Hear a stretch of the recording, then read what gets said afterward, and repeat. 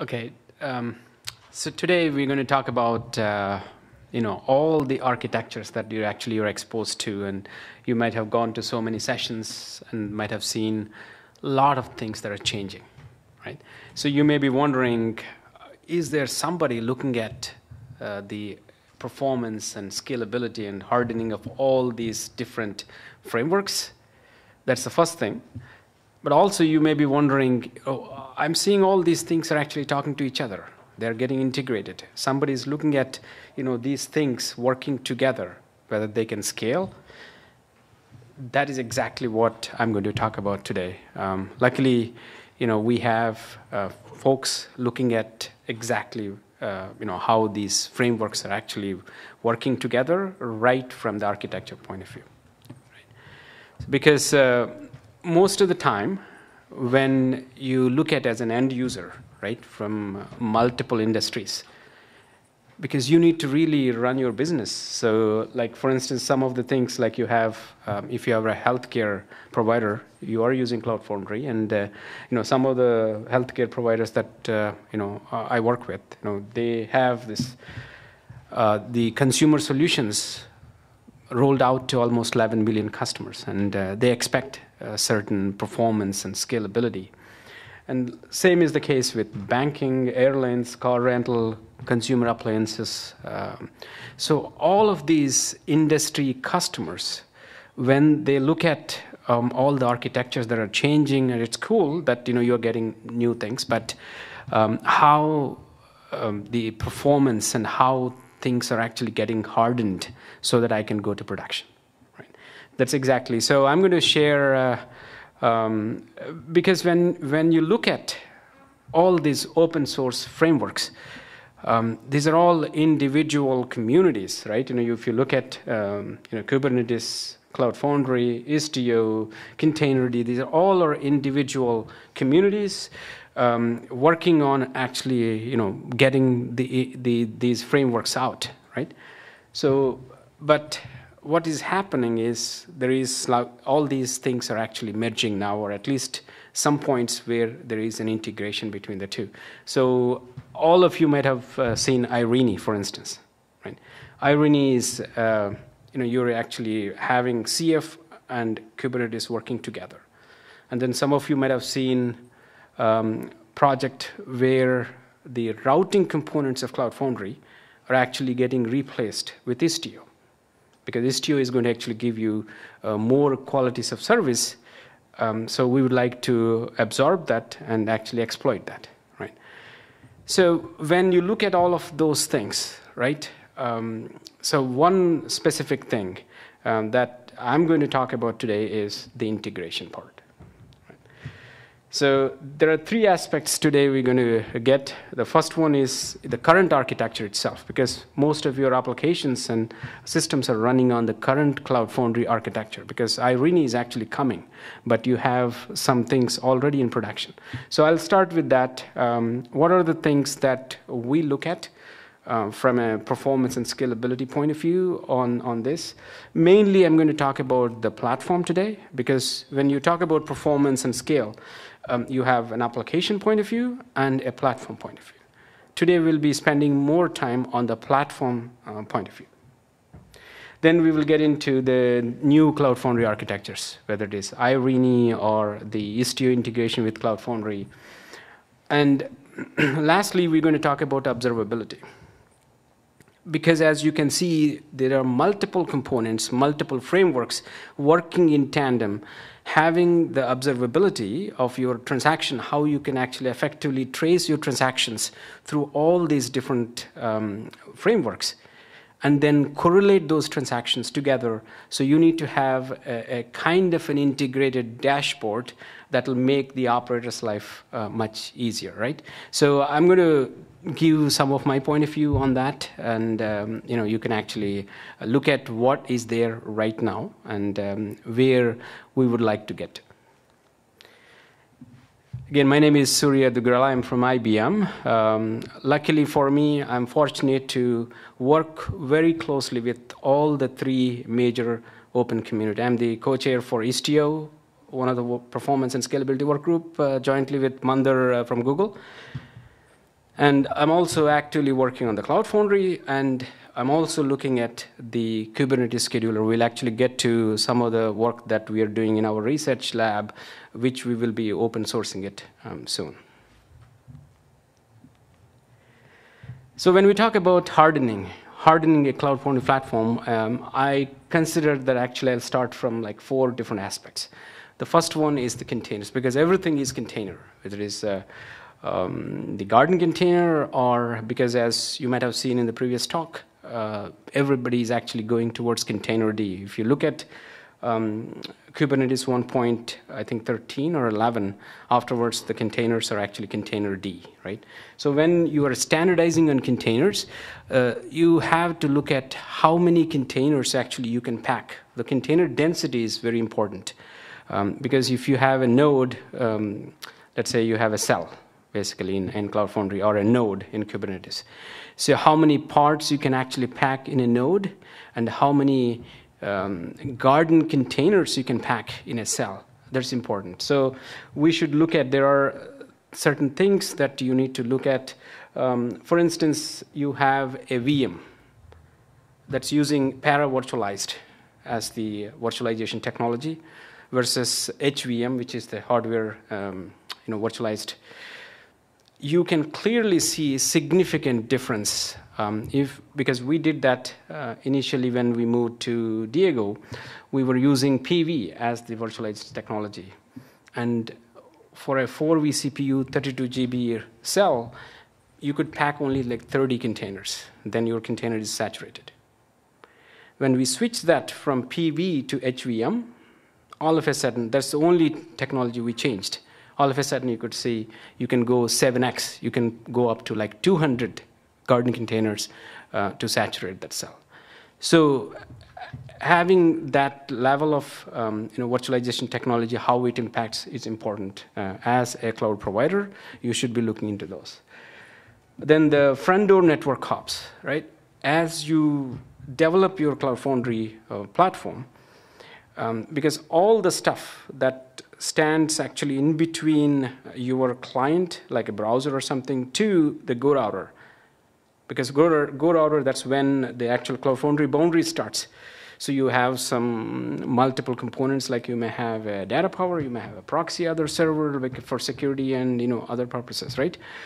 So how the networking layer in the front door, how many hops you have to get to the actual application residing either in the container, the garden container, or now it is Kubernetes. That's important. So I'll show some data how it's really important. Then cell size considerations, because you may have a 4 vCPU cells or 8 vCPU cells. Finding the right cell size is really important, because sometimes what happens is, like, let's say you are pushing your application, you're staging an application, you will see that some of the sudden CPU spikes that you may see. They're all like kind of, you have to really consider for your use case, I think what platform, what size of the cell is really important. And then you also have, apart from the Cloud Foundry, you have many support services.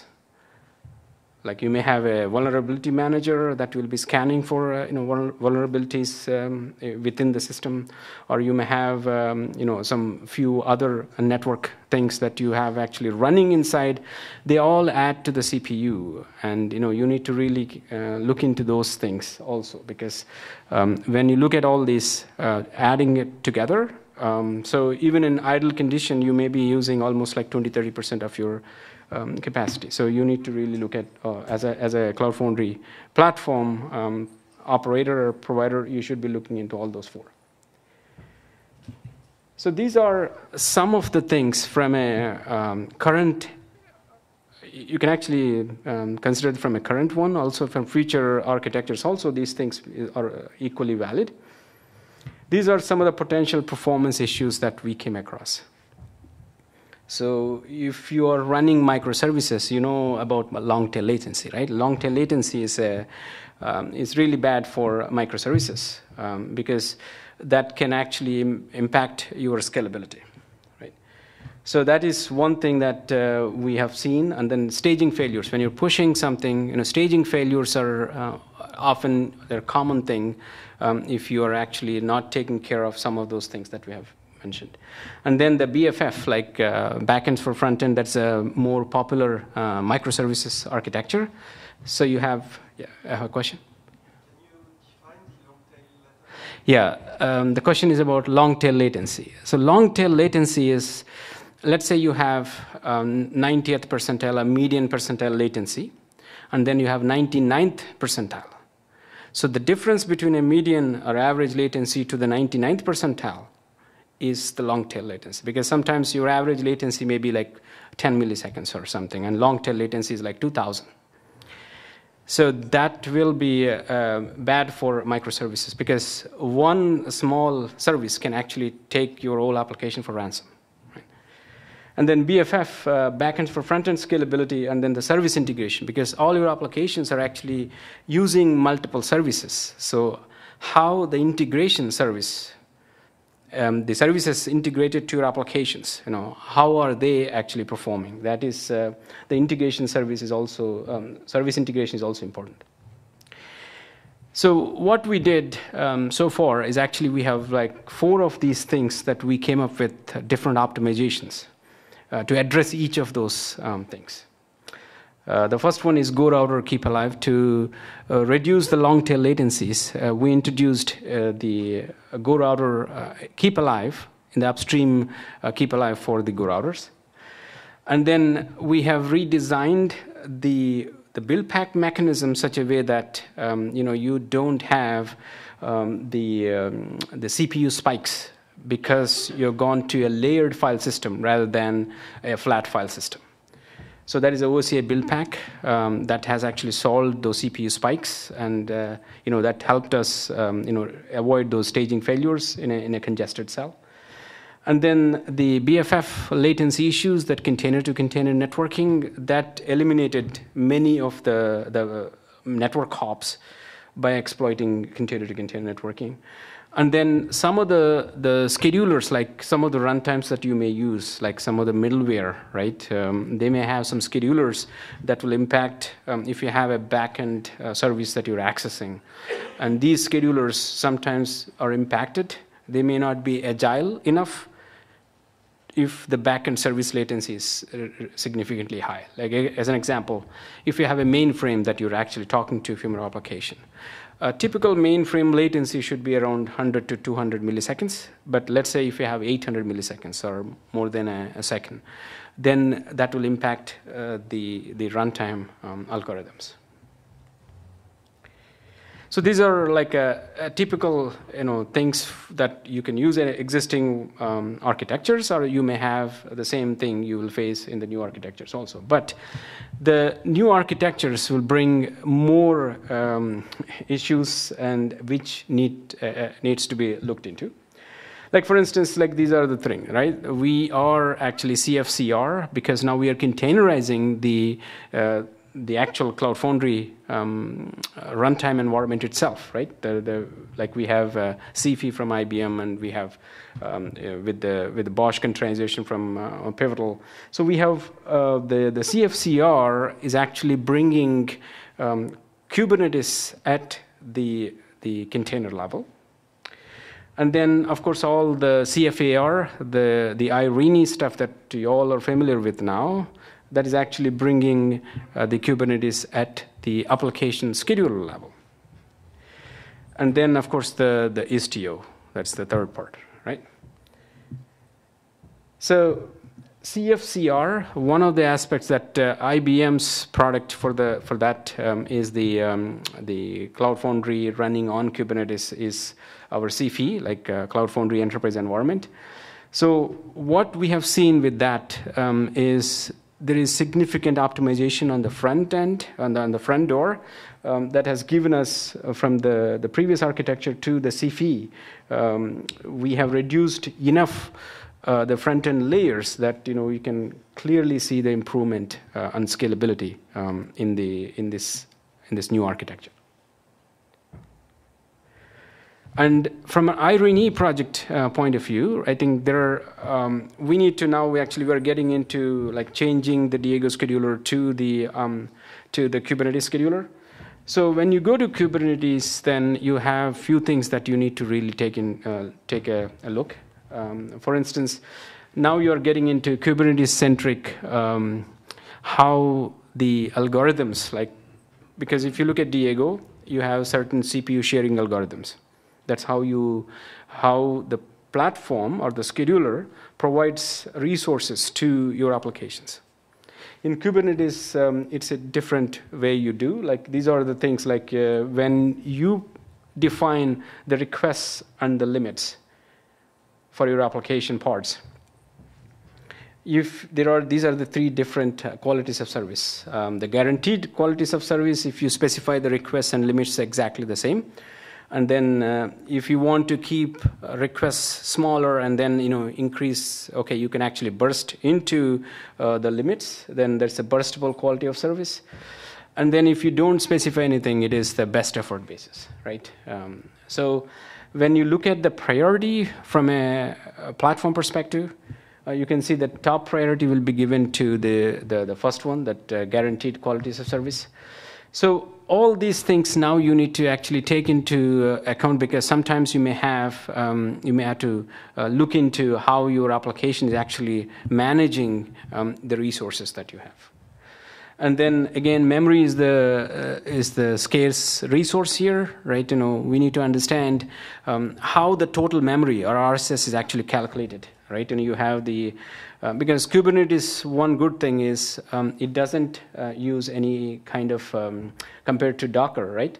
It has, there is no paging stuff, page cache is not there. So otherwise, in Docker, normally you allocate some page cache that will add to the overall memory. Right? So these things actually you need to consider if you have Java workloads, for instance, native heap and non-heap areas, and they're all adding up to become that RSS, right? And another major thing that you need to really look at when it comes to Kubernetes, Kubernetes comes with a default scheduler. A default scheduler of Kubernetes, in my opinion, actually it needs some work, because it cannot identify a cluster that is not balanced. Because let's say default scheduler schedules your pods in multiple nodes in your cluster. Let's say one node is saturated, and then other nodes you have resources. But the default scheduler, it takes into consideration only the static requests that you specify as an end customer, but it doesn't really look at how those resources are used at the node level. It doesn't take into consideration any dynamic node level resource usage.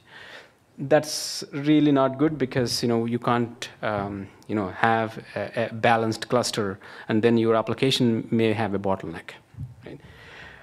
So in fact, I brought this up in one of the KubeCon last year, and I think we wanted to have a rescheduler, but I think community is trying to get a descheduler. But now, even that is actually not giving us enough for this. So what we did is we came up with a CFAR smart scheduler.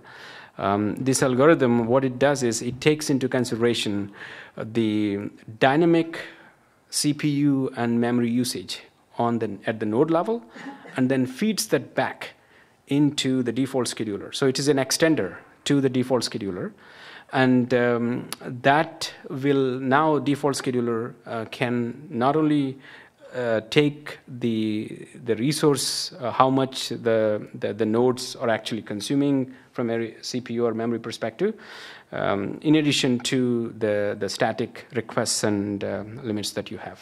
Right? It has a support for overcommit as well. So we have this working, but we are planning to actually open source it. So it will be useful for everybody. So another thing that we have is the Istio service mesh that we are talking about. So Istio service mesh, it gives like 4 major qualities of service, like connectivity, security, control, and observability.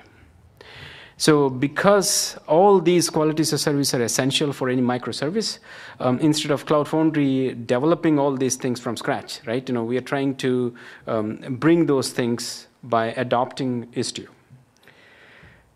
But then, how are we adopting that Istio, right? So we have a plan to have like in 4 different areas that we can exploit Istio. Like the first one, north-south traffic, that's where you have an edge server where the traffic goes through Go router.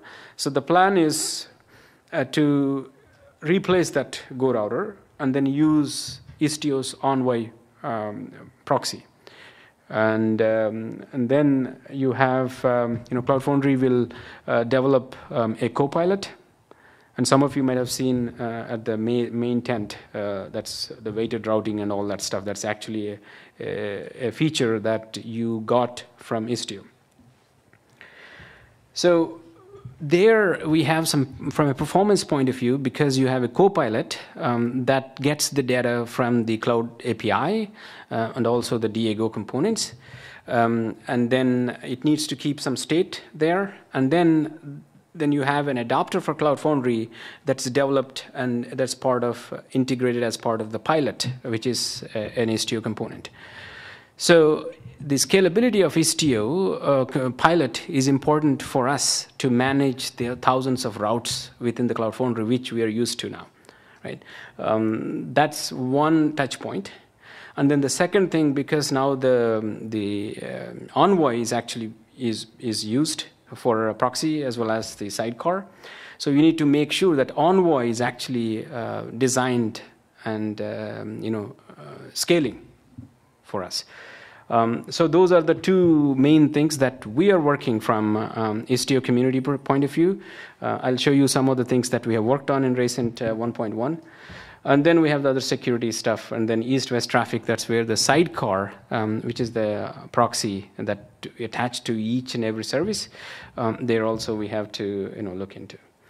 So these are some of the main things that we have worked on. Actually, the slides are available. You can actually go look at all these things. We have opened many of the GitHub issues to address and add some new features. Like, for instance, now we introduced a namespace filtering in as part of the pilot scalability, which is useful for the Cloud Foundry scalability. And then we have externalized some of the configuration parameters in Istio, like, for instance, Envoys, because by default, Envoy, when it launches, right, it will launch multiple worker threads. The worker threads used to be like almost equal to the number of hardware threads that you have in the host. So let's say, think about you have a 64-core cell or something. So now you're talking about almost 128 worker threads spawned per Envoy. Let's say you have so many Envoy sidecars, then you're quickly talking about thousands of worker threads. Each one takes more memory, right? And you'll have a context switching also. So we externalized a parameter called concurrency. Actually, I'm going to go over. These are some of the tuning parameters that we introduced in Istio 1.1 that will enable the Istio integration with Cloud Foundry and able to tune the pieces that touch in our Istio integration with Cloud Foundry. And we did get a lot of these optimizations in Istio 1.1. But we have a laundry list of things that we have still in post version 1.1. I think we are targeting them for Istio 1.2. So as you can see now, as we have the requirement from Cloud Foundry, like scalability from the Cloud Foundry, number of routes that you can actually scale to, and the Istio, because of this integration from the community's perspective, we're able to get the requirements from Cloud Foundry and able to change the Istio design itself, right? That's a very good, working together as a partner there. And then we also have like a proxy sidecar. Some of the things that we are trying to do is, let's say you have a proxy sidecar and a service. So the traffic has to go through the kernel, right? So if you have to go through that kernel, then you have to spend some bandwidth, that network bandwidth, and so that is actually adding to the latency. So what we are trying to do now is, can we avoid going to that kernel and then just go use the user space, because they both work in the same space there, right? So those are some of the architecture level optimizations actually we are working towards, so that it's not only useful and scalable for Istio, but also you have the scalability for the massive routes that you need to support for Cloud Foundry. So when you put all these things together, right, so we need to look at observability, right? Because now you need to monitor the Cloud Foundry, you need to monitor applications, you need to monitor the Kubernetes layer, and then now Istio. So you are looking at multiple frameworks. All, of course, your application doesn't care, because it is the application that you're deploying in your Cloud Foundry. But end of the day, if you have an issue, you need to look into all of these things. Like from application-centric monitoring, you need to look into the APM tools. And then that's where you correlate the transactions. And then the runtime-centric, like for instance, you have the different build packs. You need to look into what's happening in the build packs, like whether you have any scalability issue, you have what bottlenecks do you have. And then you come one level down to the Cloud Foundry itself, right? And then you have the one layer down on the Kubernetes orchestrator. Right? And then, of course, the Istio service mesh. Right? So now you can see each one of them. Like I'll show you, each one has its own dashboard. If you look at this, this is our Cloud Foundry Enterprise environment. It has its own, it gathers data from a Prometheus and then puts them in a Grafana dashboard. And then you can see from a CFI control plane and data plane level, you can clearly see that data points there. But it will give you only at that level. And then, of course, it has some data points from the underlying cube layer also, it will give you.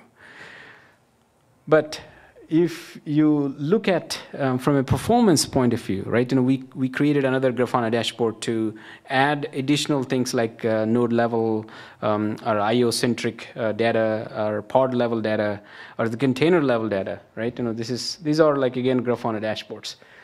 But if you look at the cube itself, you have multiple services. Like for instance, Sysdig is one of the monitoring tools that most of the in IKS we use it as a monitoring solution. So that gives a separate view, and of course you can drill down and get the data, right? So now you have data that is coming from the Cloud Foundry dashboard, and some of the data actually coming from the Sysdig, and there may be some overlap there, right? And then think about Istio. In Istio, what we did, we created an integrated dashboard where you have one graph. Again, Prometheus is used, different adapters. You have dashboard for pilot, a mixer, individual basic components, and then Istio has its own animation also. Like we have a Kiali and Visceral. So it's like kind of you have, like as an end customer, you will be overwhelmed because you have multiple dashboards to take a look at, right? So this is one area we are actually trying to see if we can have just one dashboard that plugs into, so you have a one master dashboard that has the visibility of all the pieces when you deploy your application. So these are the things that actually we are looking, because this has a direct impact on looking at the performance or scalability of your applications. So there are some references here. You can actually take a look at some of the new features that we have in CFI and how the integration with Istio is happening. So again, just one thought that I just want to pass it on before we end this call. I think there are many new architectures and new features that are actually coming as part of this integrated Cloud Foundry platform. But we, from the open community perspective, there are multiple work groups actually that are working together. Like for instance, Istio, the one that I'm running, some of the engineering interlocks, Cloud Foundry folks are here and there, and then Istio teams. So it's actually, we are getting the data requirements from the Cloud Foundry, and that's enhancing Istio framework itself. And then Istio new features, new architectures that we're getting, and then Cloud Foundry teams are actually trying to exploit it. And then from a Cube perspective, as I mentioned, we came up with this new, scheduler, right? So that scheduler can be exploited in this new Irene later, right? So as you can see, all these things are actually working together. We have a lot of work to do. But end of the day, having an integrated one single dashboard, observability dashboard, that will really make life easier for everybody. People are actually thinking in that direction too. Yep. I think we are right on time. So any questions?